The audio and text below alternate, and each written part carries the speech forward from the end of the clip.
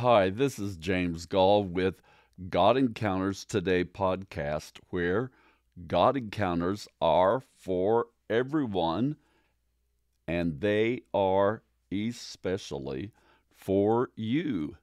They really are. Did you believe that?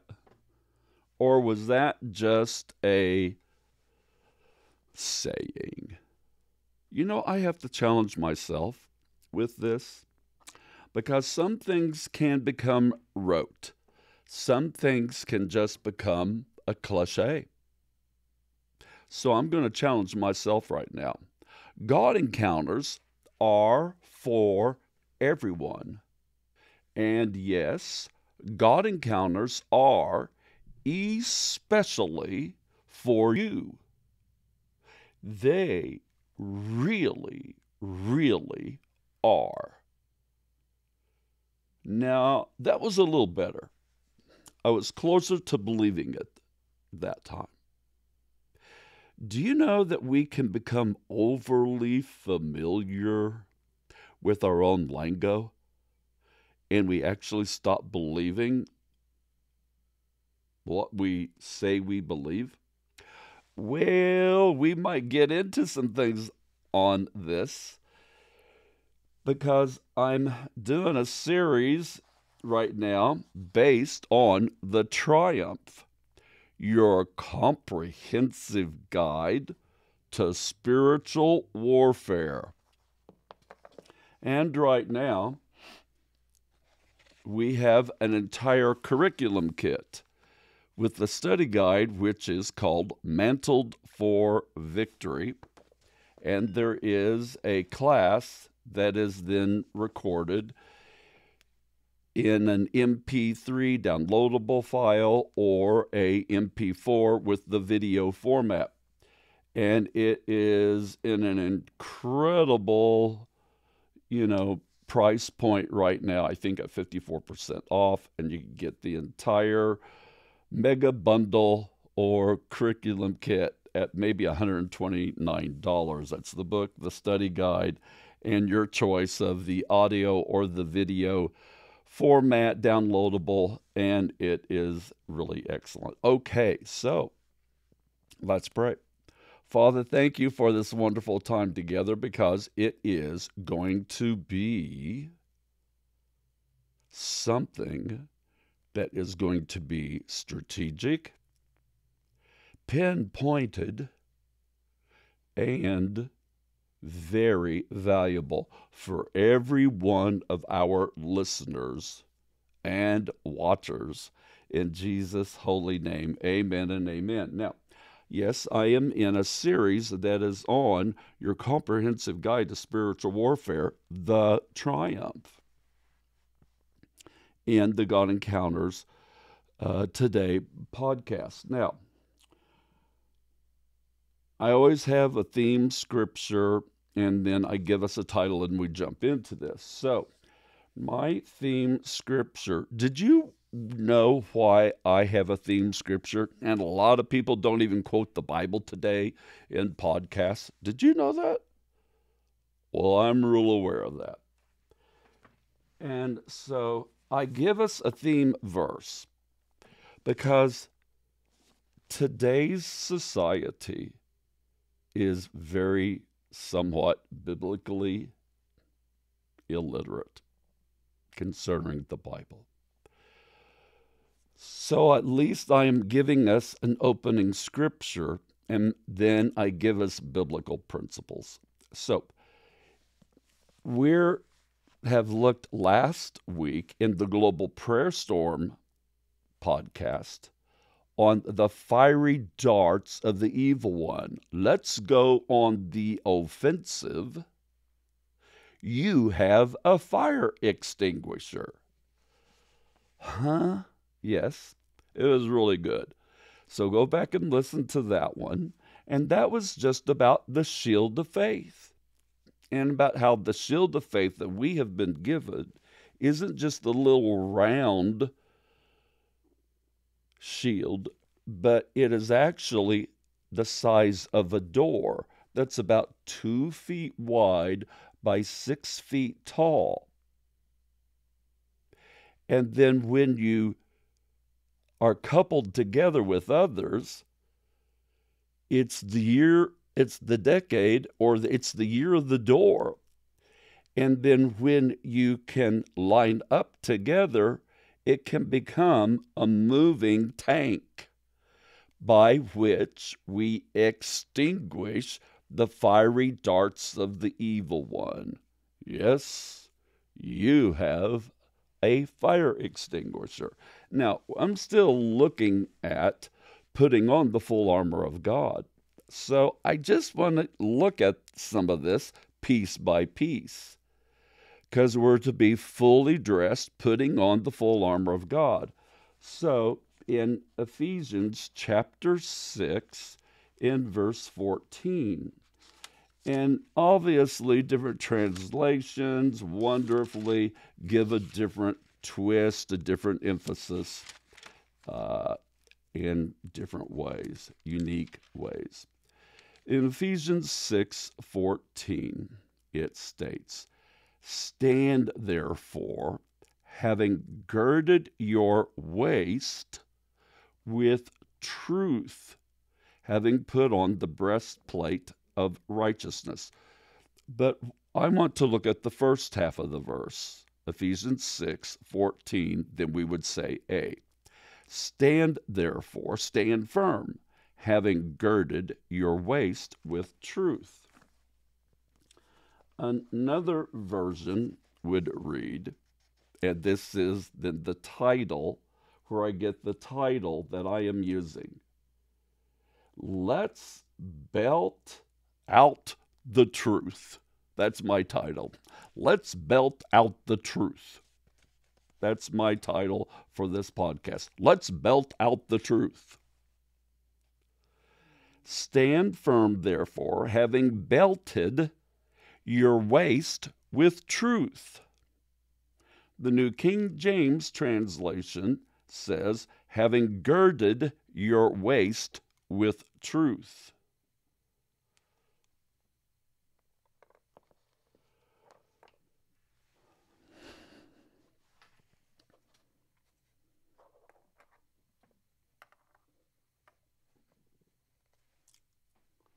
So, we need to talk about what is truth. And what does it mean? And having, it's a belt, the belt of truth. And let's learn to belt out our truth.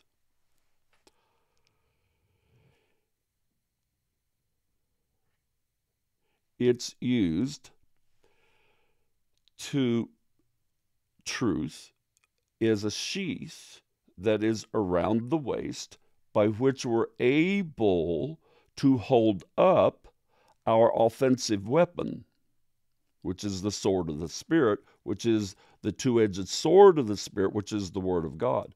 So the sheath is truth, which is able to hold up the sword of the Spirit.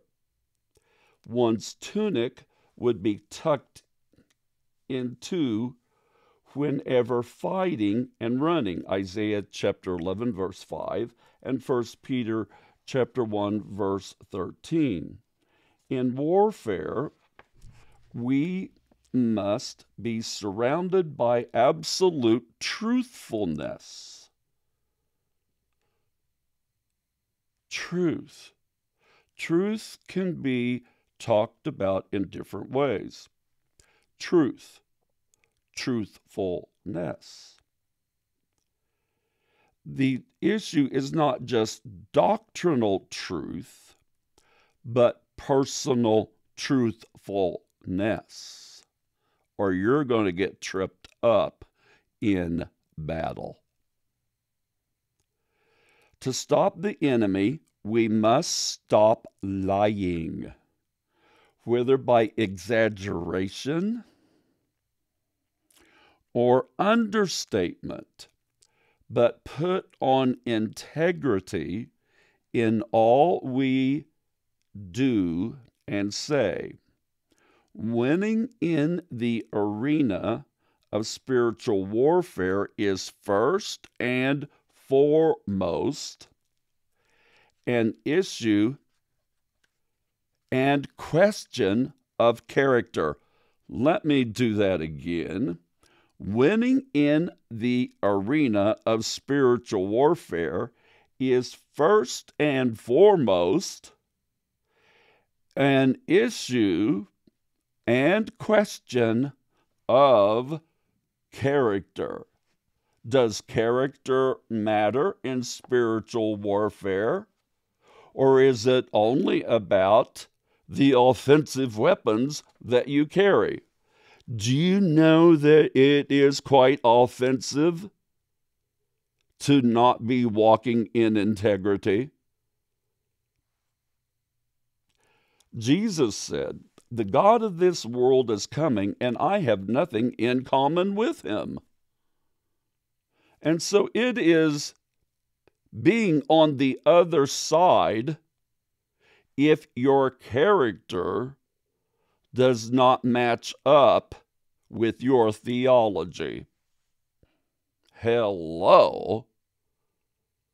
So we need to remove the common ground that we have with the enemy. And that is part of what it means to be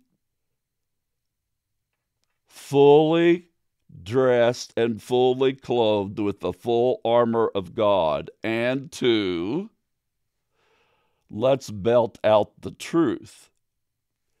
Let's not lie. Let's not exaggerate.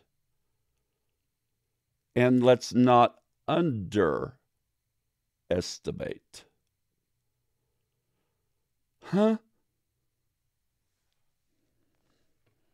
Sometimes I have a problem with negative self-speech. And I have to catch myself. I have to repent. I have to confess it as sin. I fall short of the glory of God, and get washed in the blood of Jesus. Because in that area, I am giving the enemy a foothold. And I have to remove that unholy welcome mat. And other people have an absolute unholy welcome mat in exaggeration, or pride, or hubris, and excessive speech, because it's all about me. Jesus.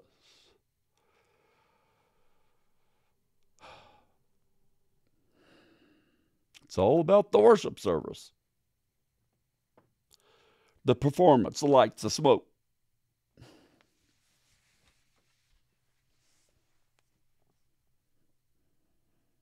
Sometimes I'd like to go in and unplug. Oh, you didn't hear me say that.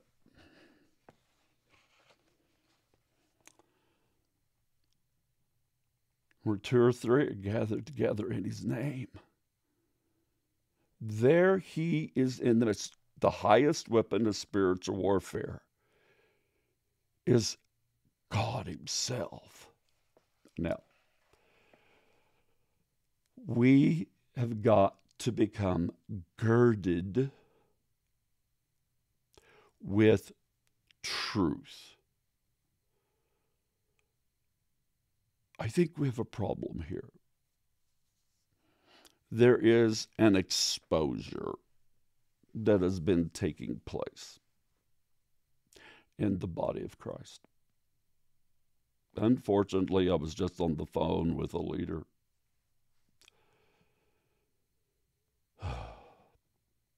Major leader. I have to be careful what I'm saying right now. And then I was just on the phone with another leader. And I found out that what I just was told for over 2 hours had major holes in it. Now I have to do some praying and due diligence on how do I handle what I was just told. And right now, what I have to do is hold my tongue. Because that's walking in integrity.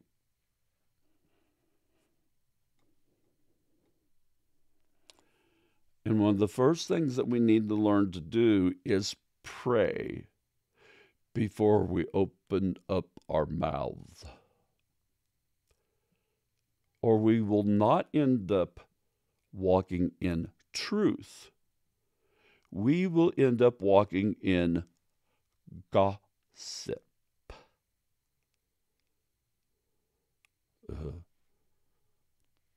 So, what does it mean to gird our midsection, our waist, with truth? Let's look at this. The belt of truth, according to Ephesians 6:14. What does Paul mean by truth? Of course, Jesus. John 1:14, John 14:6, Ephesians 4:21, Romans 13:14. We put on the Lord Jesus Christ because Jesus is the way, the truth, the life. What does Paul mean when he says to gird ourselves with truth? It's to put on the Lord Jesus Christ. I clothe myself with his character. I am filled with his power. I am committed to pursuing his purity.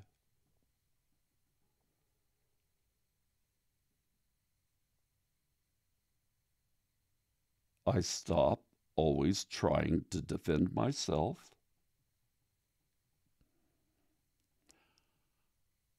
I know it's hard, but it's the Jesus way.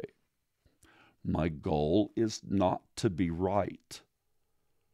My goal is to follow the Jesus way. 2, the Bible is the truth. 2 Timothy chapter 2, verse 15.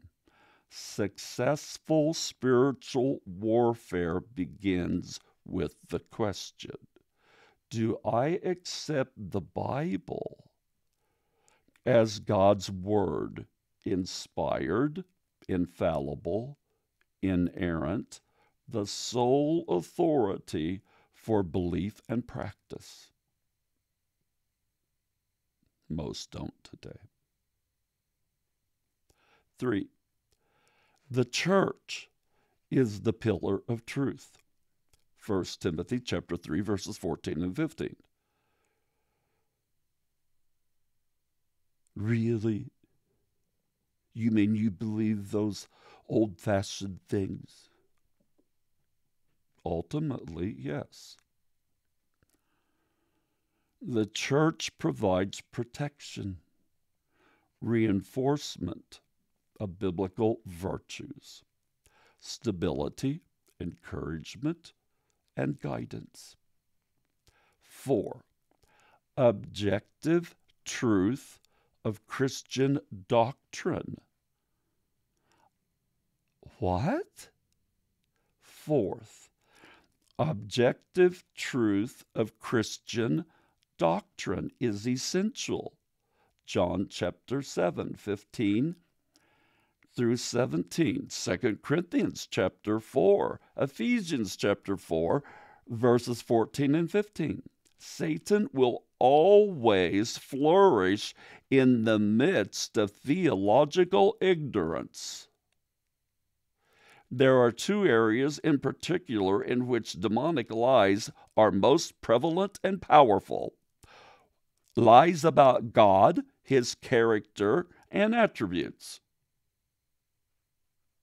And lies about yourself, who you are, your identity and position in Christ, your authority and power. And number 5, truth may also refer to truthfulness, integrity of speech and behavior. Truthfulness is the absence of duplicity, hypocrisy, no lying or deception. Ephesians chapter 4, verse 25, and chapter 5, verse 9. Here, folks, is a major problem we have today in the body of Christ, let alone in the political arena. We are not girded well with truth, fullness. We are not full of truth. We do not belt out truth. We belt out duplicity. We speak out of both sides of our mouth. And we need to repent. And we need to repair this. No wonder the world is the way it is because the church speaks with, we speak with duplicity, a lack of integrity. I have been so heartsick over the things that have occurred in the body of Christ, in leadership, whether it's been Kansas City or the mega churches in Dallas, or now in my own backyard, things in another church here in the greater Nashville, and many places far and wide and near. But we are still going to have a Psalm 24 revival, because who can ascend the hill of the Lord? But he has clean hands and a pure heart. And then before true ascension can occur, there will be exposure. And exposure happens because there is greater conviction. And greater conviction reveals old levels of darkness, because new levels of light have come. Truth may also refer to truthfulness, integrity of speech, and behavior.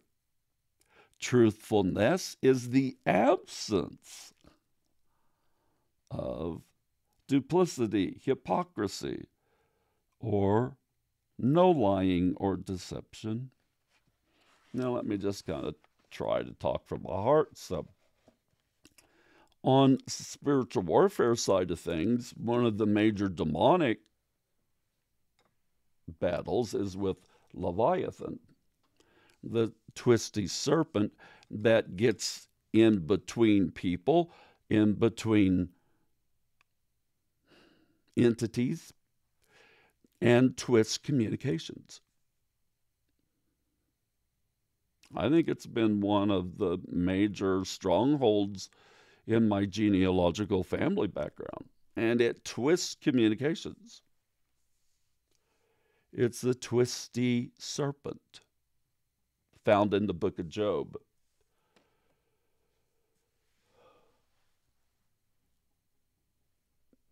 And it causes what one person says and what someone else hears to become twisted. Did that person say something wrong? Possibly not. Did that person make a mistake in what they heard? Possibly not. But from the mouth to the ear, something happened. And it got changed. It was changed. And what they heard and what you said, or what you heard and what they said, is not the same. It got judged or it got twisted in motivation. And And so, why? Why? Why do we sometimes, this is so important where I'm going to go right now, why do we sometimes not want to believe the truth? That's big. Why do we sometimes then, with the demonic, with having a common ground that needs to get cleaned up and removed so that the twisty serpent, that Leviathan or whatever it is, does not have power and authority? Why? Why do we believe a lie instead of the truth? Sometimes we have a calloused heart because of sin. Because there's been a pattern for so long that sin, all sin, hardens, has an after effect. It offers pleasure at the moment, the book of Hebrews says. Sin always offers temporary pleasure, but it never tells us what its consequences are. It hardens the heart. And so after a while that we have believed the lie, we like the pleasure, but the hardness that comes, we have become calloused. And that's why we believe the lie, is because we've become calloused to the truth. And we want to cling on to the false security. Why?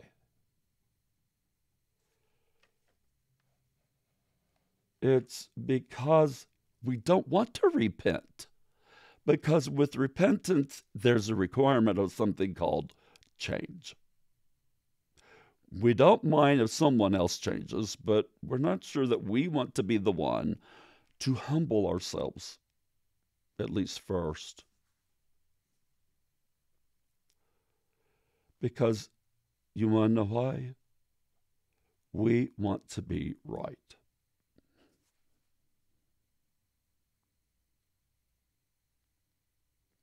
And sometimes we'll reach a place where we will reach a place where we'll say, I'm sorry. But I'm sorry and repentance is not the same thing. Because you can be regretful that something has happened, but that doesn't mean you're taking responsibility. Repentance is taking responsibility. So you would rather sometimes stay in your condition than and wait for the other person. Then you take responsibility. Not point out, because, see, what you really want to do is point out their fault.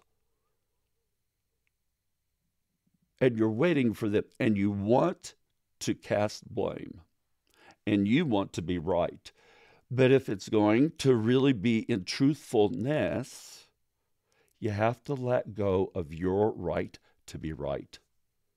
And you have to let go of your right to be first. That's not truthfulness. You gotta learn to let go. And you gotta let go of your right to be right. Because the kingdom of God is moving in the opposite spirit. And Leviathan, the twisty serpent, is going to keep you wound and bound into a pattern that you are right. And your goal is to stay right, not to actually reconcile. Your goal is to be right. And you're going to prove that you're right. And that is what you think is the truth. Your version of the truth is that you're right. And even sometimes all of these legal issues of these searches, it's all about who's right. And some of this is not in the spirit of Jesus.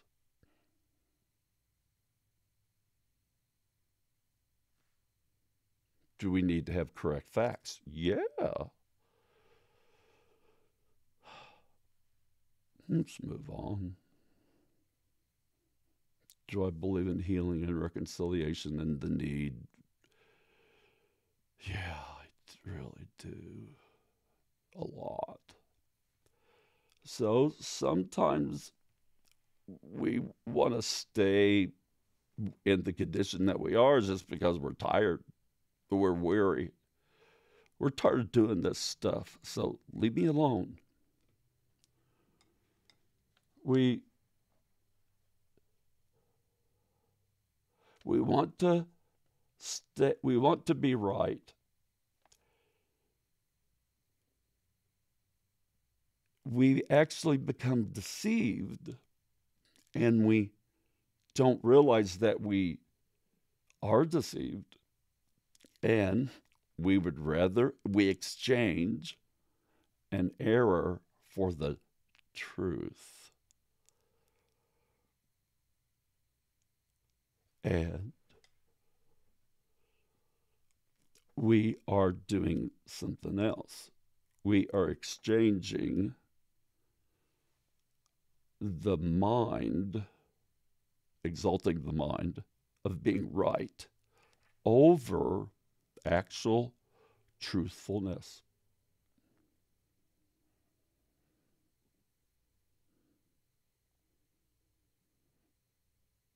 What really happened? Yeah, but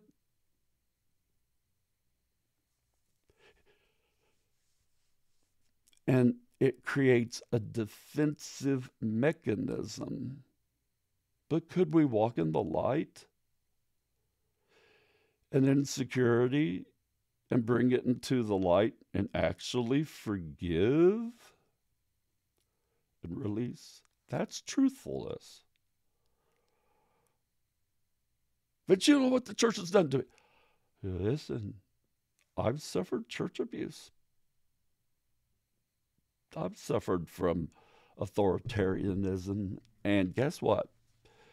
There's word out that I've walked in it.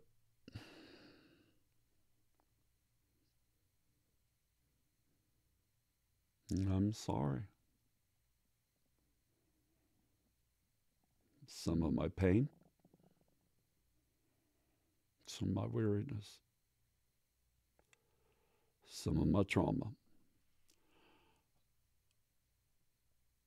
I haven't realized that I've developed some new patterns. Now, what I just did right then could be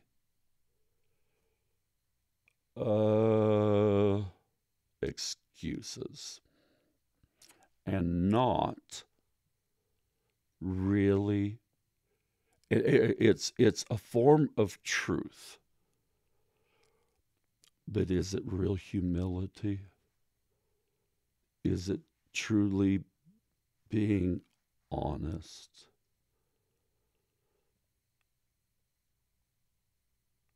Hey, I'm sorry. Now, am I only sorry because I regret?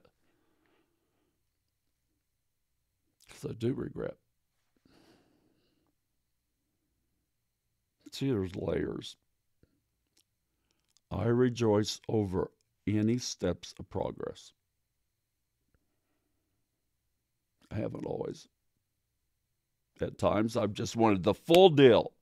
If it doesn't come with the full package and the full deal, then it hasn't really mattered. Yeah. You say, what are you doing, James Goll? Trying to be real.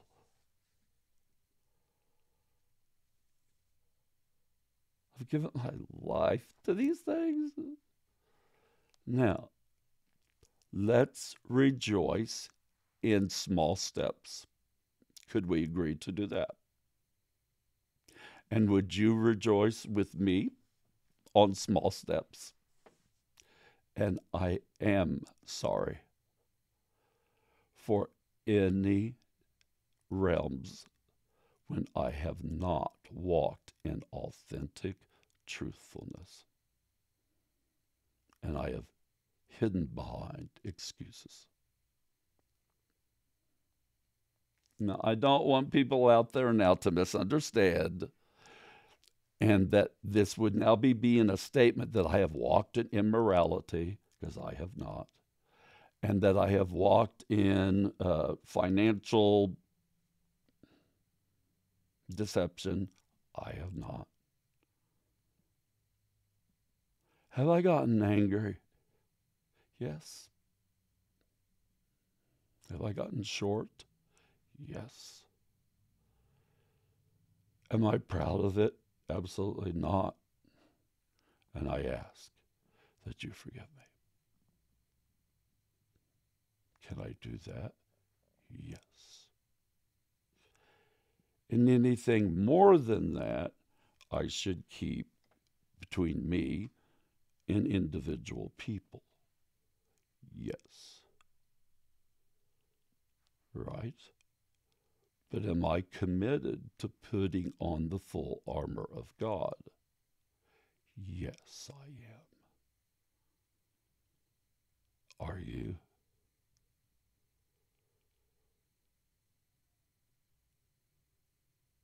So all the leaders that are out there, I urge us in this day that we could make a commitment to the Word of God, that it would be incarnational Christianity. This is a commitment to walking in the light. By the way, I've made some statements recently out of the book of Romans that no man owes me anything, and I owe no man anything except to love. I have already fallen short of my goal.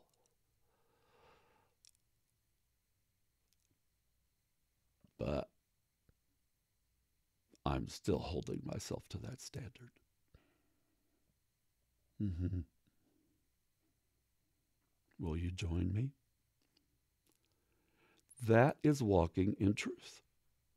That is girding our waist, our loins, our midsection with truth, so that we can hold the sword of the Spirit, which is the Word of God, in a proper manner, not injuring others or injuring ourselves. So how and why do we end up in the condition that we don't walk in truth? It is because we forget the power of this word and we walk away from it. Because we end up calloused.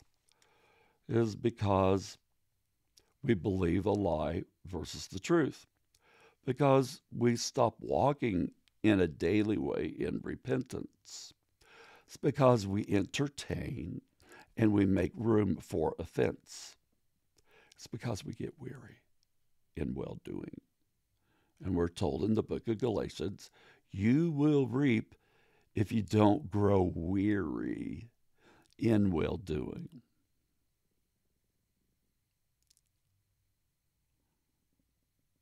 It's because we set a wrong goal. And it takes some undoing, that our goal is to be right. It's because we have bought into some deception.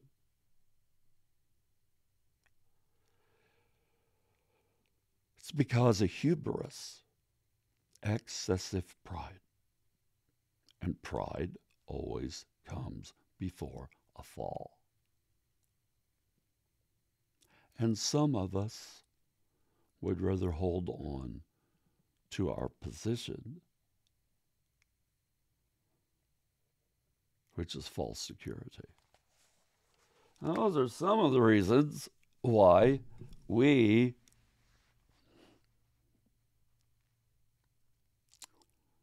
will believe a lie instead of walking in truth. So what is belting out the truth, girding our loins with truth? It's putting on Christ. It's believing the Bible is the truth. It's believing that the church is the pillar of truth. It's believing in the objective truth of Christian doctrine. And it's believing that truthfulness, which is character, it matters. So this, too, is an effective weapon of spiritual warfare. And this, too, is how I can win my battles. This is how I win my battles. I want you to join me on the journey of I am surrounded and I put on truth in character, in belief, and in action. In Jesus' great name. This is James Goll with a God Encounters Today podcast. I ask that you consider getting the Triumph, the book, perhaps getting the curriculum kit. Buy one as a gift for someone else. But folks, I'm releasing a challenge for us to go on a journey together, inviting truthfulness into our lives and displacing deception and lies with light and truthfulness. In Jesus' great name, amen and amen. God bless you.